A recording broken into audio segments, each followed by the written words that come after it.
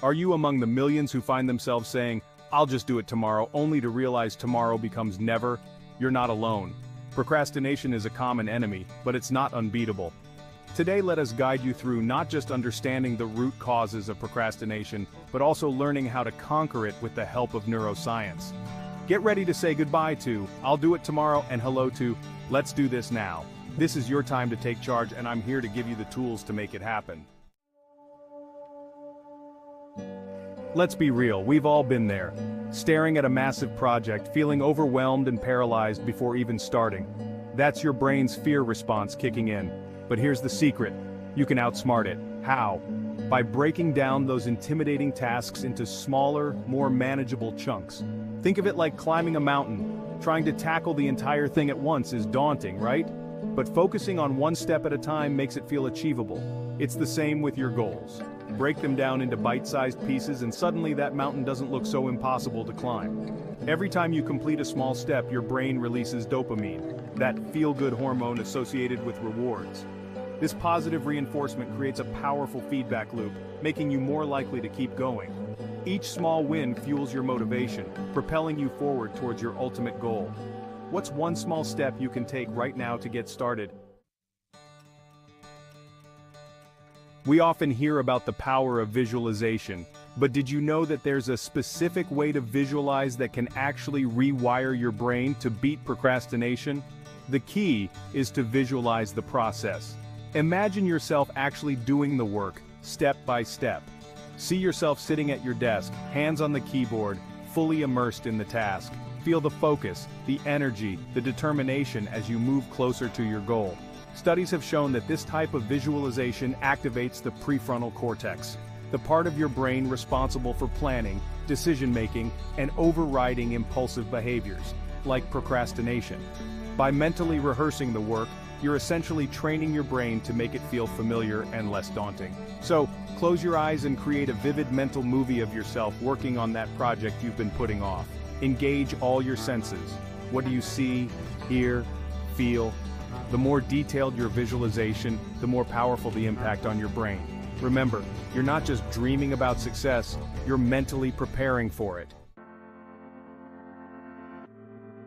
Have you ever noticed how doing one small thing can create a domino effect, leading you to accomplish more than you thought possible? That's the power of priming your brain. It's like giving your brain a little motivational nudge in the right direction. When you engage in an activity you enjoy, your brain releases dopamine, that feel-good neurotransmitter we talked about earlier. This surge of dopamine doesn't just make you feel good. It also signals to your brain that it's in a reward state. When your brain is in this positive, rewarded state, it's more likely to continue being productive, even when faced with tasks that might normally trigger procrastination. Start your day, or any work session, with a small activity that brings you joy and a sense of accomplishment. By starting your day with a small win, you're setting the tone for a more productive and focused day ahead. Remember, a little bit of joy can go a long way in boosting your brain power and banishing procrastination. Our brains are wired for certainty. When we set vague goals like "I'll work on my project later," our brain doesn't get the specific instructions it needs to take action. It's like trying to follow a map with no roads or destinations marked. But when we set specific, well-defined goals, we give our brain a clear roadmap to follow.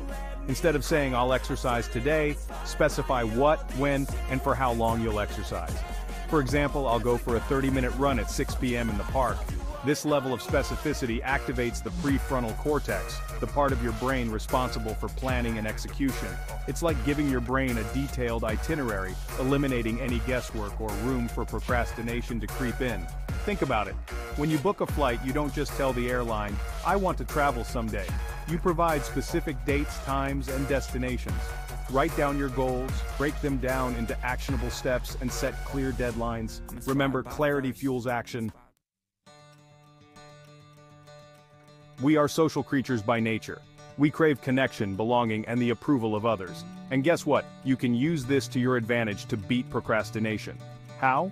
By harnessing the power of social accountability. Think about it. Have you ever been more motivated to hit the gym when you have a workout buddy counting on you? Or maybe you're more likely to stick to a deadline when you know your colleagues or clients are depending on you. That's social accountability in action. When we share our goals with others and commit to them publicly, we create a sense of obligation and responsibility. Sharing your goals with supportive people can also provide you with encouragement, motivation, and even helpful advice along the way. Find an accountability partner, join a supportive community, or simply share your intentions with a friend or family member. Remember, success is sweeter when it's shared. It's no secret that exercise is good for your body, but did you know that it's also a powerful weapon against procrastination? When you exercise, your brain gets flooded with endorphins, those natural mood boosters that leave you feeling energized and positive. Exercise also increases blood flow to the brain, delivering essential nutrients and oxygen. This increased blood flow has a direct impact on the prefrontal cortex, the area of your brain responsible for executive functions like focus, planning, and impulse control, all essential skills for overcoming procrastination. Exercise stimulates the growth of new brain cells in the hippocampus, the area of the brain responsible for memory and learning. Even a short walk, a quick yoga session, or a few minutes of dancing can make a world of difference in your focus and productivity.